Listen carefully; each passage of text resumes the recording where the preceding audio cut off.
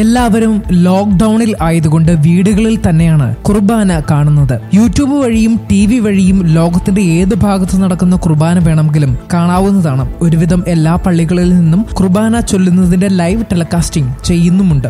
ആളൊഴിഞ്ഞ പള്ളിയിൽ നിന്നുകൊണ്ട് അച്ഛൻ ഒറ്റയ്ക്ക് കുർബാന ചൊല്ലുകയും കുറെ ആളുകൾ ആ സമയത്ത് കുർബാന കാണുകയും ചെയ്യുന്നു. ആ സമയത്ത് കാണുവാൻ സാധിക്കാത്തവർ വേറെ സമയത്ത് വേറെ പള്ളിയിൽ നടക്കുന്ന കുർബാന കാണുന്നു. കുറച്ചു കഴിയുമ്പോൾ ഇതൊരു ശീലമായി മാറുന്നു. കുർബാന കാണണമെന്ന് ആഗ്രഹം ഉള്ളവർ എന്തായാലും എല്ലാ ദിവസവും കുർബാന കാണണം എന്നൊരു ശീലം രൂപീകരിക്കാനും ഇത് സഹായിക്കുന്നു. അങ്ങനെയുള്ള ഒരു സാധ്യത ഇവിടെ കാണുന്നുണ്ട്. ഞങ്ങൾ പ്രേക്ഷകരുമായി സംസാരിച്ചപ്പോൾ അവരിൽ നിന്ന് പലതരത്തിലുള്ള പ്രതികരണങ്ങളും കിട്ടിയപ്പോൾ അതെല്ലാം ഒരുമിച്ച് വെച്ച് ക്രിസ്ത്യൻ ടൈംസിന്റെ ബാക്കിയുള്ള പ്രേക്ഷകരുമായി പങ്കുവയ്ക്കാൻ ആഗ്രഹിക്കുന്നു. അതുകൊണ്ടാണ് ഇപ്പോൾ ഈ വീഡിയോ ഇടുന്നത്. കുർബാന TVയിൽ കാണാൻ തുടങ്ങിയപ്പോൾ പല പ്രാവശ്യം അമ്മ കാണുന്ന സമയത്ത് അപ്പനും മക്കളും ഉണ്ടാവില്ല. അപ്പൻ കുർബാന കാണുന്ന സമയത്ത് അമ്മ അടുക്കളയിലായിരിക്കും. അപ്പനും അമ്മയും ഇല്ലാത്ത സമയത്ത് ഒരു പക്ഷേ യുവാക്കൾ അല്ലെങ്കിൽ മുതിർന്ന കുട്ടികൾ കുർബാന കാണുമായിരിക്കും. എന്തു തന്നെ ആയാലും ഒരാൾ പറഞ്ഞത് TVയുടെ മുന്നിലൂടെ നടക്കുമ്പോൾ അറിയാതെ കുമ്പിട്ട് പോവുകയാണ് എന്നാണ്. കാരണം അവിടെ കുർബാന നടക്കുന്നുണ്ടെന്ന്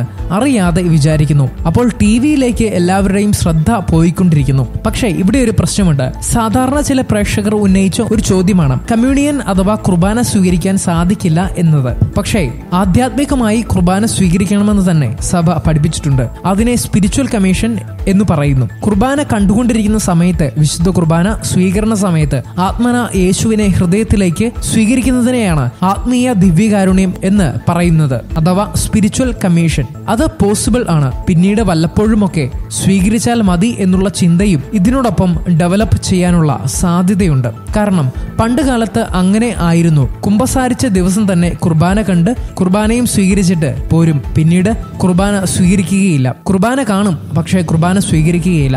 ഇതാണ് പിന്നീട് നമ്മൾ വേദോപദേശത്തിലും പ്രസംഗങ്ങളിലൂടെയും ആളുകളോട് പറഞ്ഞ് കുർബാന കാണുന്നുണ്ടെങ്കിൽ കുർബാന സ്വീകരിക്കണം എന്നുള്ള ഒരു പതിവ് ഡെവലപ്പ് ചെയ്തുകൊണ്ടുവന്നത്. അങ്ങനെയാണെങ്കിൽ ആ ഒരു പതിവ് തിരിച്ചു വരാൻ സാധ്യതയുണ്ട്. വീട്ടിലിരുന്ന് കുർബാന കാണുകയും അതിനുശേഷം കുർബാന സ്വീകരണം എന്ന് തോന്നുമ്പോൾ പള്ളിയിൽ പോയി അല്ലെങ്കിൽ ഏതെങ്കിലും ധ്യാന കേന്ദ്രത്തിലോ ആരാധനാലയങ്ങളിലോ കുമ്പസാരിക്കാൻ സൗകര്യമുള്ള സ്ഥലങ്ങളിലോ പോയി കുമ്പസാരിക്കുകയും അന്ന് തന്നെ കുർബാന കാണുകയും ദിവ്യകാരുണ്യം സ്വീകരിക്കുകയും ചെയ്ത് വീട്ടിലേക്ക് മടങ്ങാം. പിന്നീട് കുറെ നാൾ TVയിൽ കുർബാന കാണുകയും അത് കഴിഞ്ഞ് ഇതുപോലെ ആവശ്യം വരുമ്പോൾ എവിടെയാണോ കുമ്പസാരിക്കാൻ സൗകര്യമുള്ളത് ആ സ്ഥലത്ത് പോയി കുമ്പസാരിക്കുകയും കുർബാന കാണുകയും ദിവ്യകാരുണ്യം സ്വീകരിക്കുകയും ചെയ്യുക എന്ന പ്രവണത വളർന്നു വരുവാൻ സാധ്യതയുണ്ട്. വളർന്നു വന്നാൽ എന്താണ് ഉണ്ടാവുക? അങ്ങനെയെങ്കിൽ നമുക്ക് വലിയ വലിയ പള്ളികൾ ഒന്നും പണിയേണ്ട ആവശ്യം ഉണ്ടാവുകയില്ല. കാരണം വലിയ പള്ളികൾ എല്ലാവർക്കും കൂടി ഒരുമിച്ച് നിൽക്കുവാൻ വേണ്ടിയാണല്ലോ. മറ്റു കുദാശകൾ, കല്യാണം, മാമോദീസ അങ്ങനെയുള്ളതിനൊക്കെ വീട്ടുകാർ മാത്രമേ പങ്കെടുക്കുകയുള്ളൂ. ചെറിയ ചെറിയ കൂട്ടം ആയിട്ടുള്ള ആളുകളാണ് അവിടെ വരുന്നത്. ഇന്നത്തെ കാലത്ത് കല്യാണങ്ങൾക്ക് 10ഓ 2000ഓ ആൾക്കാരെ വിളിച്ചിട്ടുണ്ടെങ്കിലും വിവാഹം എന്ന കുദാശ നടക്കുമ്പോൾ 50ഓ 60ഓ പേർ മാത്രമേ ഉണ്ടാവുകയുള്ളൂ. ബാക്കിയുള്ളവർ ഹാളിലേക്കാണല്ലോ എത്തുന്നത്. ഇതുപോലുള്ള പ്രവണത ഉള്ളതുകൊണ്ട് വലിയ പള്ളികൾ നിർമ്മിക്കേണ്ട ആവശ്യം ഉണ്ടാവുകയില്ല. ചെറിയ ചെറിയ പള്ളികൾ മാത്രം മതിയാകും. 100ഓ 200ഓ പേർക്ക് ഇരിക്കാൻ സൗകര്യമുള്ള പള്ളികൾ ഉണ്ടാക്കുന്ന പ്രവണത ക്വാറന്റൈൻ കഴിഞ്ഞാൽ വരുവാൻ സാധ്യതയുണ്ട്. ഇതുകൂടാതെ ചില പ്രേക്ഷകർ പറയുന്നത് കുർബാനയ്ക്ക് ഇടയ്ക്കുള്ള സ്തോത്ര കാഴ്ച കൊടുക്കണ്ട എന്നുള്ളതാണ്. ചില പള്ളികളിൽ ഒന്നാമത്തെ കളക്ഷനും രണ്ടാമത്തെ കളക്ഷനും എടുക്കുന്നത്, അതായത് പിരിവെടുക്കുന്നത് മടുക്കുകയും മനസ്സിൽ എതിർപ്പ് ഉണ്ടായിട്ടുള്ള ഒത്തിരി ആൾക്കാർ ഉണ്ട്. അവരൊക്കെ ഇനി പള്ളിയിൽ പോയാൽ അല്ലേ സ്തോത്ര കാഴ്ച എടുക്കേണ്ട ആവശ്യമുള്ളൂ, വീട്ടിലിരുന്ന് കുർബാന കാണുകയാണെങ്കിൽ ഈ വക ശല്യങ്ങളൊന്നും ഉണ്ടാവില്ല എന്നുള്ളതുകൊണ്ട് വീട്ടിലിരുന്ന് കുർബാന കാണുന്നവരുടെ എണ്ണം കൂടുവാൻ സാധ്യതയുണ്ട്. അതുപോലെ തന്നെ ചിലർക്ക് വളരെ അരോചകമായി ആയിട്ടുള്ള ഒരു കാര്യം എന്താണെന്ന് വെച്ചാൽ, നമ്മുടെ പള്ളികളിൽ കുർബാനയ്ക്ക് വരുമ്പോൾ സ്ത്രീകൾ പലതരത്തിലുള്ള അവരുടെ ഡ്രസ് സാരിയൊക്കെ ഒരു ഫാഷൻ പരേഡ് പ്രതീതി ഉണർത്തുന്ന തരത്തിലുള്ള വിമർശനങ്ങളുണ്ട്. അങ്ങനെയുള്ള വിമർശനങ്ങൾ ഉയർത്തുന്നവർ ഇത് കാണുമ്പോൾ മനസ്സിൽ ഒരു അരാജകത്വം ഫീൽ ചെയ്യുന്നവർ ഇനി മുതൽ പള്ളിയിൽ വരാതിരിക്കും. കാരണം TVയിൽ കുർബാന കണ്ടാൽ മതിയല്ലോ, വേറൊരു ശല്യവുമില്ല. ഈ ഒരു പ്രശ്നത്തിൽ നിന്ന് രക്ഷപ്പെടാൻ ആഗ്രഹിക്കുന്നവരും വീട്ടിൽ TVയിൽ കുർബാന കാണാൻ തുടങ്ങി എന്ന് വരാം. അതുപോലെ തന്നെ വേറൊരു ഗ്രൂപ്പുണ്ട്, പള്ളിയിൽ പോയി കഴിഞ്ഞാൽ മറ്റുള്ളവരുടെ കുറ്റം അങ്ങോട്ടും ഇങ്ങോട്ടും പറയുന്നവർ. ചില പ്രേക്ഷകർ പറഞ്ഞ കാര്യം ഇതാണ്: നാക്കുനീട്ടി കുർബാന സ്വീകരിച്ചവർ അതുകൊണ്ട് തന്നെ കുർബാന കഴിഞ്ഞ് പരദൂഷണം പറയും, മറ്റുള്ളവരെ കുറ്റം പറഞ്ഞ് മറ്റുള്ളവരുടെ സൽപ്പേരിന് കളങ്കം വരുത്തുന്ന രീതിയിൽ സംസാരിക്കുകയും ഒക്കെ ഉണ്ടാകുന്നുണ്ട്. അങ്ങനെയുള്ള വിമർശനങ്ങൾ മനസ്സിൽ വെച്ച് നടക്കുന്ന ആളുകൾ ഞങ്ങൾ ഇനി പള്ളിയിൽ പോകുന്നില്ല, വീട്ടിൽ വീട്ടിലിരുന്ന് കുർബാന കണ്ടോളാം എന്നുള്ള അവരുടെ എണ്ണവും കൂടാൻ സാധ്യതയുണ്ട്. മാത്രവുമല്ല, പലപ്പോഴും നമ്മൾ കേട്ടിട്ടുള്ള വേറൊരു കാര്യം പ്രസംഗമാണ്. എന്തൊരു ബോറടിക്കുന്ന പ്രസംഗമാണിത്. അച്ഛൻ പറയുന്നത് ഒന്നും തിരിയുന്നില്ല. അച്ഛൻ ഇത് ആർക്കു വേണ്ടിയാണ് പറയുന്നത്? അച്ഛൻ പറയുന്നത് അച്ഛന് തന്നെ മനസ്സിലാകുന്നുണ്ടോ? ഇങ്ങനെയുള്ള വിമർശനങ്ങൾ പറയുന്നവരുണ്ട്. അങ്ങനെയുള്ളവർക്ക് വേണമെങ്കിൽ നന്നായി പ്രസംഗം പറയുന്ന അച്ഛന്മാരുടെ കുർബാന കണ്ടുപിടിച്ച് വീട്ടിലിരുന്ന് കാണാൻ പറ്റും. അത് ഏത് സമയത്തും കാണാൻ പറ്റും എന്നുള്ളത് മറ്റൊരു പ്രത്യേകത. നല്ല പ്രസംഗം നോക്കി നടക്കുന്നവർ ആ പ്രസംഗം പറയുന്ന അച്ഛന്മാരുടെ കുർബാന ടിവിയിൽ എപ്പോഴാണോ എന്ന് കണ്ടുപിടിച്ച് കുർബാന കാണുന്ന ശീലവും വർദ്ധിച്ചു വരുവാൻ സാധ്യതയുണ്ട്. ഇതുപോലെ തന്നെ വേറൊരു വലിയ പ്രശ്നമല്ലെങ്കിലും ചില പ്രേക്ഷകരുടെ ഒരു അഭിപ്രായം ഇതാണ്: ഇനി ചെരുപ്പ് കട്ടുകൊണ്ടു പോകും എന്നൊരു ഭയം വേണ്ട. നല്ല ചെരുപ്പിട്ട് പള്ളിയിൽ പോകാൻ പേടിയായിരുന്നു. കുർബാന കഴിഞ്ഞ് ഇറങ്ങുമ്പോൾ നല്ല ചെരുപ്പ്, നല്ല ഷൂ, പുതിയതായി വാങ്ങിയ ചെരുപ്പ് വെച്ച സ്ഥലത്ത് നോക്കുമ്പോൾ അത് കാണില്ല. അതിനു പകരം അതിനടുത്ത് വല്ല പൊട്ടാറായ വള്ളിച്ചെരുപ്പ് ഒക്കെ ആയിരിക്കും. അതുകൊണ്ട് നല്ല ചെരുപ്പിട്ട് പള്ളിയിലേക്ക് പോകാൻ ഭയക്കുന്നവർക്ക് ഇതൊരു കാരണമായി എടുത്ത് വീട്ടിലിരുന്ന് കുർബാന കാണുകയും അതുകൊണ്ട് ചെരുപ്പൊന്നും നഷ്ടമാവില്ല എന്ന് ചിന്തിക്കുകയും ചെയ്യുന്നവരുടെ എണ്ണവും കൂടാൻ സാധ്യതയുണ്ട്. ഇതുപോലെ തന്നെ പ്രസവിച്ചു കിടക്കുന്ന സ്ത്രീകൾ, മുട്ടുകുത്താൻ സാധിക്കാത്തവർ, യാത്ര ചെയ്യുന്നവർ, പ്രായമായവർ എന്നിവർക്ക് യാതൊരു മനസാക്ഷിക്കുത്ത് ഇല്ലാതെ വീട്ടിലിരുന്ന് അല്ലെങ്കിൽ കയ്യിലുള്ള മൊബൈൽ ഉപയോഗിച്ച് കുർബാന കാണുവാൻ സാധിക്കും. അങ്ങനെയുള്ളവരുടെ എണ്ണവും കൂടും. അങ്ങനെയുള്ളവർ പള്ളിയിലേക്ക് വരാതിരിക്കാനുള്ള സാധ്യതയുമുണ്ട്. ഈ ക്വാറന്റൈൻ കഴിയുമ്പോൾ സഭയുടെ സ്ഥിതി എന്തായിരിക്കും, പള്ളികൾ എങ്ങനെയൊക്കെ ആയിരിക്കും എന്നുള്ള ഒരു വലിയ ചിന്തയാണ് ക്രിസ്ത്യൻ ടൈംസിനോട് കുറെ പ്രേക്ഷകർ പങ്കുവച്ചത്. ഇനി പള്ളികൾ എല്ലാവരും സർട്ടിഫിക്കറ്റ് വാങ്ങാൻ ആണെങ്കിൽ അത്, അല്ലെങ്കിൽ കുടുംബത്തിന്റെ കണക്ക് കൊടുക്കുവാൻ ആണെങ്കിൽ അത്, അങ്ങനെയുള്ള ആവശ്യങ്ങൾക്ക് വേണ്ടി മാത്രമായി പള്ളിയിലേക്ക് പോകുന്ന അവസ്ഥയിലേക്ക് മാറാം. അതും വൈകാതെ ഓൺലൈനിൽ ആവാൻ സാധ്യതയുണ്ട്.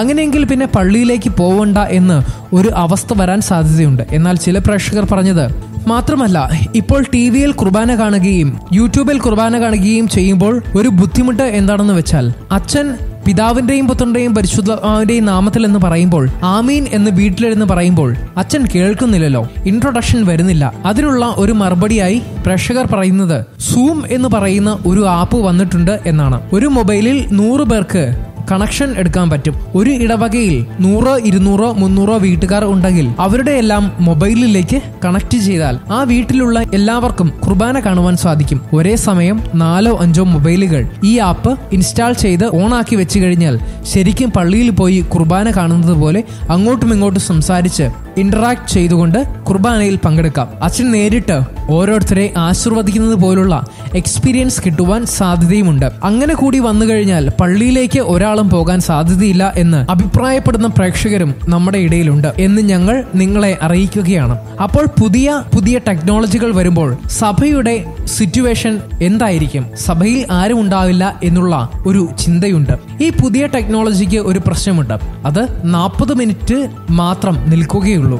40 മിനിറ്റ് കഴിഞ്ഞാൽ അത് ഓട്ടോമാറ്റിക്കായി കട്ടായി പോകും. ഇപ്പോൾ പല പ്രേക്ഷകരും പറഞ്ഞത് ഒരു വലിയ ദൈവാനുഗ്രഹമാണ്. അങ്ങനെ വരുമ്പോൾ അച്ഛന്മാരുടെ പ്രസംഗം ഒരിക്കലും നീണ്ടുപോവില്ലല്ലോ. 40 മിനിറ്റിനുള്ളിൽ എല്ലാ പരിപാടികളും അവസാനിപ്പിക്കണം. പ്രസംഗം, അറിയിപ്പ് ഉൾപ്പെടെ എല്ലാം. ചില പള്ളികളിൽ അറിയിപ്പുകൾ പ്രസംഗത്തെക്കാളും നീണ്ടുപോകാറുണ്ട്. അതുപോലെ തന്നെ വിമർശനങ്ങൾ ഉള്ളവർക്ക് സൂം എന്ന് പറയുന്ന ആപ്പ് എടുത്തു കഴിഞ്ഞാൽ ഡയറക്റ്റ് ആയിട്ട് ഇന്ററാക്ട് ചെയ്യുന്ന രീതിയിൽ കുർബാന കാണുവാൻ സാധിക്കുകയും ചെയ്യാം. അങ്ങനെ വന്നു കഴിഞ്ഞാൽ കത്തോലിക്ക സഭ അത് എങ്ങനെ എത്രമാത്രം ശരിയാണ് എന്ന് പറയാനുള്ള സാധ്യത ഏറെ കൂടുതലുണ്ട് എന്നാണ് പ്രേക്ഷകരിൽ ചിലർ പറയുന്നത്. അങ്ങനെ വരുമ്പോൾ ആളുകൾക്ക് പള്ളിക്ക് എന്തെങ്കിലും കോൺട്രിബ്യൂഷൻ കൊടുക്കേണ്ടി വരുമ്പോൾ സൺഡേ കളക്ഷൻ, പാസ്റ്റർ ഫണ്ട്, അതല്ലെങ്കിൽ വേറെ ഏതെങ്കിലും രീതിയിലുള്ള കളക്ഷൻ കൊടുക്കേണ്ടതുണ്ടെങ്കിൽ അത് ഓൺലൈൻ ചെയ്യാവുന്ന കാര്യമേ ഉള്ളൂ. ഇനി ജനങ്ങൾ ഡിമാൻഡ് ചെയ്യാൻ പോകുന്നത് പലതരത്തിലുള്ള ഈ തട്ടിപ്പും വെട്ടിപ്പും ഇപ്പോൾ എടപ്പള്ളി പള്ളിയിൽ ഉണ്ടായല്ലോ. വിമർശനം വേറെ പല പള്ളികളിലും ഇതുപോലെ തട്ടിപ്പിനും വെട്ടിപ്പിനും കഥകൾ കേട്ടു തുടങ്ങിയപ്പോൾ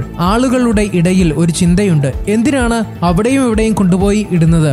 അത് ഓൺലൈനിൽ ആക്കി കഴിഞ്ഞാൽ അത് അക്കൗണ്ടിൽ വരികയും ചെയ്യും. പിന്നെ അതിന്റെ ഉള്ളിൽ തിരിമറികൾ ചെയ്യുവാൻ സാധ്യത കുറവല്ലേ? അതിനെ പള്ളിയിൽ നേർച്ചയിടുന്ന ഈ പരിപാടി അവസാനിപ്പിച്ച് ഓൺലൈൻ കൊണ്ടുവന്നാൽ ഈ തട്ടിപ്പും വെട്ടിപ്പും കുറയ്ക്കുവാൻ കഴിയും. ഇതിനെക്കുറിച്ച് പറഞ്ഞപ്പോഴാണ് പ്രേക്ഷകരിൽ ചിലർ പറഞ്ഞത്, അങ്ങനെയാണെങ്കിൽ അച്ഛന്മാർ ബുദ്ധിയില്ലാത്തവർ ഒന്നുമല്ല, സഭയെ നയിക്കുന്നവരും അവർക്കും അല്പം ബുദ്ധിയുണ്ട്. സൂം എന്ന് പറയുന്ന ആപ്പ് ഓപ്പറേറ്റ് ചെയ്യണമെങ്കിൽ അല്ലെങ്കിൽ ഓൺ ആക്കണമെങ്കിൽ ഒരു 10 രൂപ ചാർജ് വെച്ച് കഴിഞ്ഞാൽ അത്യാവശ്യം ക്ലച്ച് അപ്പോൾ തന്നെ അവർക്കുണ്ടാക്കാൻ പറ്റും. അവിടെയും ഇങ്ങനെ പൈസ വേണമെന്ന് താല്പര്യമുള്ളവർക്ക് അതിനുവേണ്ടി അങ്ങനെ ചെയ്തുവെന്ന് വരാം. കത്തോലിക്ക സഭയിലെ ഏറ്റവും വലിയ ഒരു അനുഗ്രഹം എന്തായാലും കുമ്പസാരിക്കാൻ കാശ് കൊടുക്കേണ്ട. അതുകൊണ്ട് പലരും പോയി സംസാരിക്കുന്നു.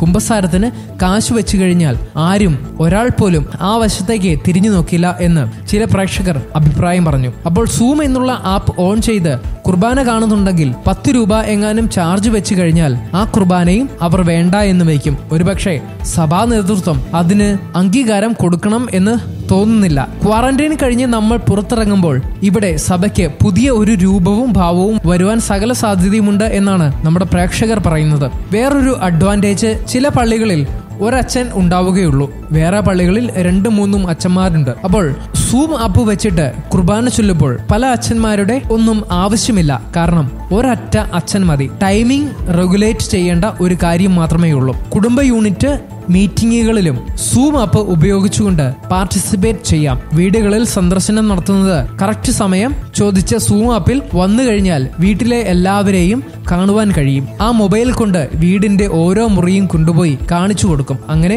ബ്ലെസ്സിങ്ങും ചെയ്യാം. അങ്ങനെ വൈദികരുടെ എണ്ണവും സൂം ആപ്പ് അല്ലെങ്കിൽ അതുപോലെയുള്ള പുതിയ ആപ്പുകൾ അതും വലിയ ഒരു പരിഹാരമാകും എന്നതിന് ഒരു തർക്കവുമില്ല. സ്നേഹമുള്ളവരെ, എന്തു തന്നെയായാലും ക്രിസ്ത്യൻ ടൈംസ് പ്രേക്ഷകർ ഇതേക്കുറിച്ച് ചിന്തിക്കുന്നു എന്ന് അറിഞ്ഞതിൽ വളരെയധികം സന്തോഷമുണ്ട്. സഭയോടൊപ്പം ചിന്തിക്കുക, സഭയോടൊത്ത് നിൽക്കുക. എല്ലാം ദൈവത്തിന് വേണ്ടിയും സഭയുടെ നന്മയ്ക്ക് വേണ്ടിയും സഭാ നേതൃത്വം ഏത് തീരുമാനമെടുത്താലും സന്തോഷത്തോടു കൂടി സ്വീകരിക്കുക എന്നുള്ളതാണ് ക്രിസ്ത്യൻ ടൈംസ് പ്രേക്ഷകർക്ക് ആഗ്രഹം എന്ന് തന്നെയാണ് ഞങ്ങൾക്ക് അറിയാൻ കഴിഞ്ഞത്. എന്തു തന്നെ ആയാലും കാലഘട്ടങ്ങളിൽ സഭ രൂപപ്പെട്ടു വന്നിട്ടുണ്ട്. കുമ്പസാരം ഇന്നത്തെ രീതിയിലേക്ക് എത്തിയത് പോലും വളരെയധികം പരിഷ്കാരങ്ങൾ കാലാകാലങ്ങളിൽ വന്നതിന്റെ ഫലമായിട്ടാണ്. ആ ഒരു പ്രക്രിയ ഇനിയും തുടരും എന്നതിന് യാതൊരു സംശയവുമില്ല. അത് തുടരുകയാണെങ്കിൽ ഏത് രീതിയിലുള്ള സഭയാണ് നാളെ നമുക്ക് കാണുവാൻ സാധിക്കുക എന്നുള്ളത് തീർച്ചയായും കൗതുകപൂർവ്വം കാത്തിരിക്കേണ്ട കാര്യം തന്നെയാണ്. Christian times, Kottayam.